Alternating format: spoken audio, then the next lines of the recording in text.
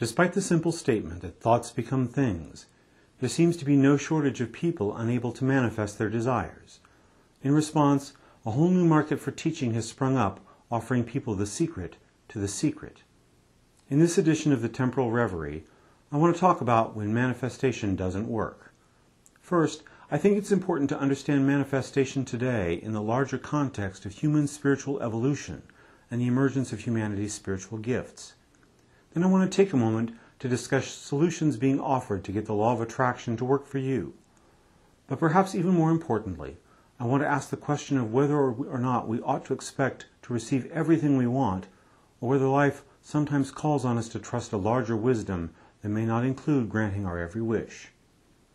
The incredible potential to change reality that is the birthright of human consciousness comes to each of us through our connection to the divine source.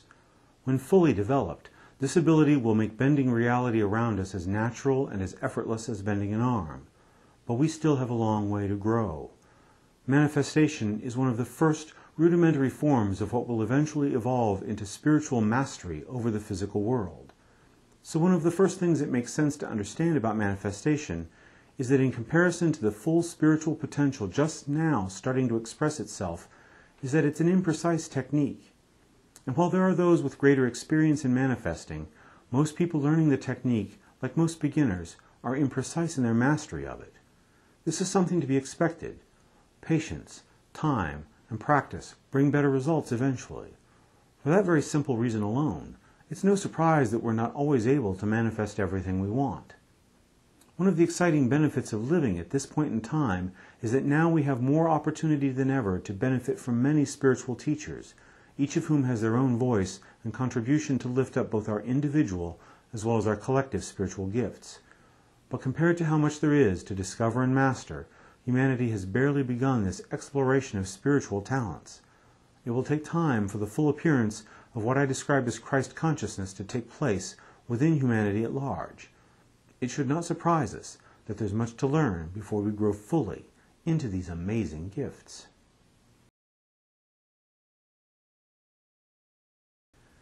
I explore various websites and subscribe to various email lists to keep informed on what others in the spiritual empowerment movement offer. And one thing I've noticed quite a bit are the people they hear from who are doing their best to put the law of attraction into practice, but not having any success. No doubt many people in the business of helping others make use of their spiritual gifts are sincere, but I see something they probably don't intend to say in their messages. While some are more circumspect in their words than others, the subtext from many of these teachers is that if you're not able to manifest what you want, you must either be doing something wrong, or else there's something wrong in your subconscious mind that blocks your success. In other words, there's something wrong with you. That could be a damaging message, no matter how carefully it's couched. While I think there are people who'd be more successful with a bit of coaching in how to keep their thoughts properly focused, I also think plenty of people can find manifesting challenging without doing a thing wrong. I also think it's possible for your subconscious mind to contain messages and programming that work against the efforts in your conscious mind to attract what you desire.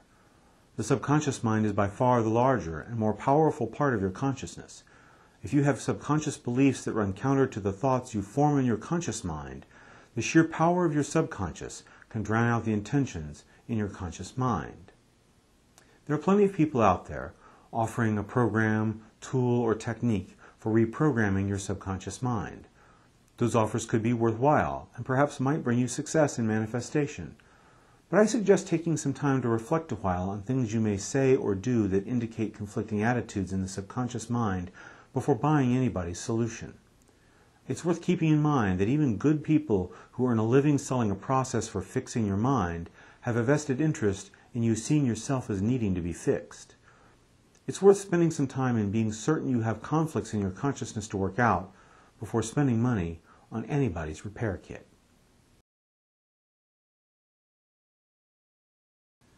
If you're not having much success manifesting your desires, you can accept the diagnosis of your pick of law of attraction gurus.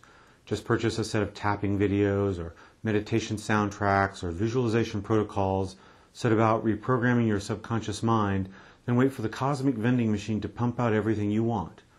There's always someone standing by to help you open the divine game show for you.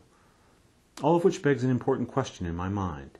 Is it necessarily a given that even if you manage to bring your conscious and subconscious minds into complete alignment, that the universe will or should grant any request we might make? Maybe the answer to a request we make is no. Maybe in the earnest rush for empowerment and the desire to have our needs met and our wishes fulfilled, we don't consider the possibility that our ungranted requests may represent the universe unfolding as it should.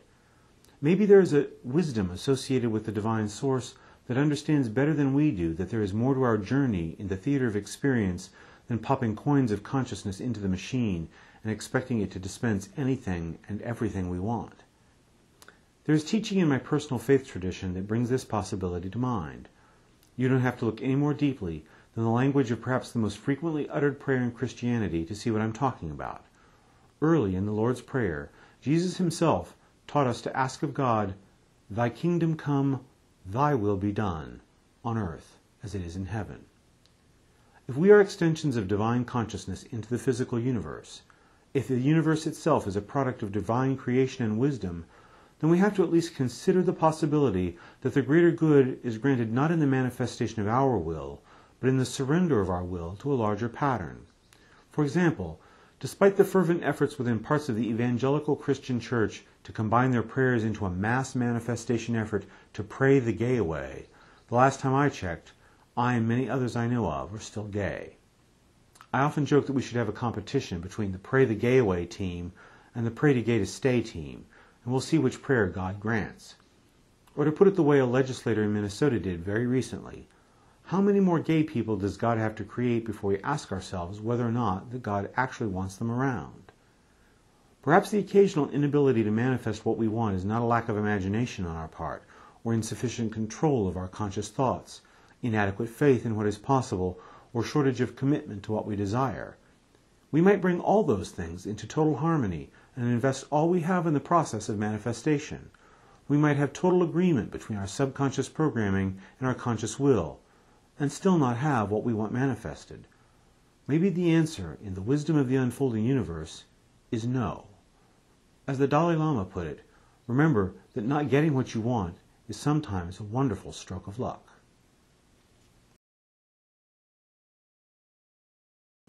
Rather than fault ourselves endlessly for not making the process work, perhaps it makes at least as much sense to take a step back and ask if there is a larger will that has a different result in mind.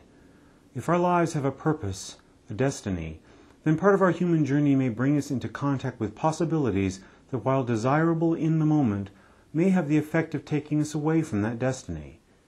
There are those who believe that before we incarnate, we make plans to embark on particular journeys, to learn particular lessons, or arrive at particular destinations to help others. If that's the case, then we may along the way, operating from a lack of conscious awareness of those choices, find ourselves wanting things to happen in life that would be counter to that currently unknown mission. In one of the Harry Potter stories, Dumbledore takes Harry to a cave to retrieve an important artifact, but in order to accomplish the mission, Dumbledore must first drink every bit of cursed water in a bowl. He insists that Harry continue to feed him the water no matter how much he begs for him to stop until the goal is reached. Dumbledore knows the task will be painful, and in the moment he will forget the importance of success and ask for something that would defeat the larger objective. And sure enough, moments later, Dumbledore pleads with Harry to stop making him drink the cursed water. But Harry remembers what Dumbledore has forgotten, that no matter how earnest his pleas of the moment, he must refuse. I think life often works that way with us. Before we incarnate, we commit ourselves to things in our journey. Call them soul contracts, karmic obligations, agreements to important lessons we must learn. Whatever you will, there are things we pledge ourselves to in this lifetime. And then we enter the theater of experience with all of that knowledge buried in the subconscious mind as our newly awakened conscious minds start down our path. And along the way, we find something that we believe we want. Sometimes we are utterly convinced the thing we desire is something we need very much. And sometimes that desire is in harmony with our journey, our commitments, and the path toward them opens to us. But sometimes that desire of the moment, believed wholeheartedly, but absent the memory of more important aims to which we long ago pledged ourselves, would defeat our mission, rob us of our purpose, steer us away from our intended destiny. I believe in moments such as those, we are Dumbledore begging for something to change that cannot change without defeating a greater and momentarily forgotten purpose. And God is our friend Harry, aching beside us out of a desire to grant our every wish, but knowing that the wish of the moment cannot be allowed without the cost of dishonoring a higher goal, calling, karma, or mission. Sometimes, in the moment, the loving answer must be no.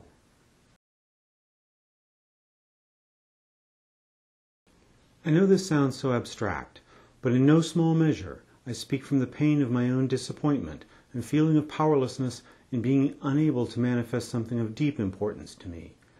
A relationship that I valued tremendously had been gradually collapsing. I tried to manifest healing for that relationship, but no matter how earnest my faith and conviction in reconciliation, all my focus to turn the situation around seemed to go for naught. You see, I still believed what the advocates of the law of attraction asserted, my former partner among them, which is that anything is possible, even healing a broken relationship. To this day, I believe without doubt that I had done all the teachers of the secret said you should do. I imagined the healing, believed in it, was fully committed to it, and have no doubt that the most important yearning of my heart was unified at the conscious and subconscious levels. There are many things about that relationship that will certainly take a long time for me to come to understand fully, but this experience has taught me a few things about manifestation. No matter what the advocates of the law of attraction want to teach, you cannot have anything you want. Sometimes that's a matter of not having one's subconscious beliefs aligned with conscious thoughts. And sometimes what we want would require a change in the free will of another human being, a usurping of choice that not even God will impose for any reason. And sometimes what we believe we want at one point in our lives would take us away from our true destiny. As George Bernard Shaw said, there are two great tragedies in life. One is to lose your heart's desire, the other is to gain it. Next time on the Temporal Reverie, we will consider the potential pitfall that focusing on manifestation can create in our lives. The message of empowerment and having anything you want is potent and attractive, but if we're not careful, it can also lure us into being more and more focused on ourselves until we are mired in the cult of self. While our disappointments vary when we don't receive what we have tried to bring about, there is a good chance there is a good reason why the answer is no, or not now, or wait for something better on the way. Because no doubt, the universe is unfolding as it should. I'd like to know what you think of this program. You can write me at the email address on the screen. My thanks to God for this chance to share with you, and may the gifts of love, joy, peace, and enlightenment come to you all.